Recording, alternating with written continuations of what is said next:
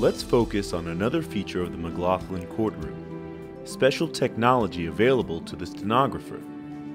In the McLaughlin courtroom, we have the three major methods of making a court record, which are stenotype, voice writing, and digital recording.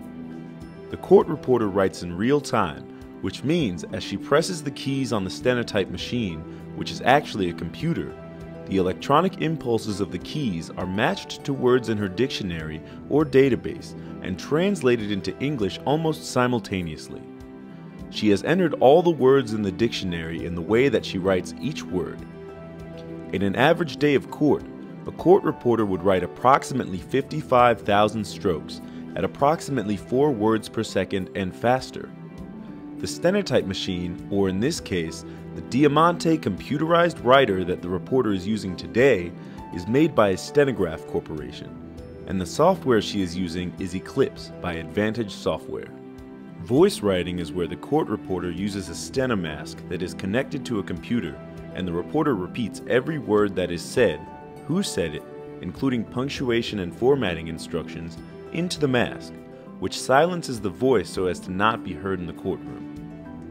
With the use of software and a speech recognition engine, the reporter's words are translated into text. Only the reporter's voice will be recognized because the reporter has spent considerable time training the speech engine to recognize his or her voice. We also have FTR, for the record, the recorder and the player, which is digital recording and transcription software supplied by FTR Incorporated. It is connected to the courtroom's microphones and speakers. A person serving as a monitor can listen by earphones in a different room to ensure the proceedings are being recorded, as well as make notations or log notes that are synchronized with the timestamps of the recording. At the end of the day, the proceedings will be archived.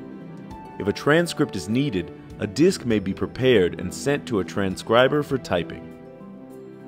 Real-time reporting, where the reporter's output or text can be read in real time.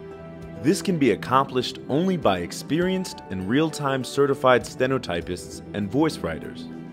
For judges and lawyers using litigation support software, they receive the reporter's feed of streaming text on their own computers, where they make quick marks, annotations, notes, highlights, issue code, and even send instant messages to an expert witness who could also be viewing the scrolling text via the internet in a completely different location. At the end of the day, the judge and attorneys may have an unedited version of the proceedings to take with them to prepare for the following day.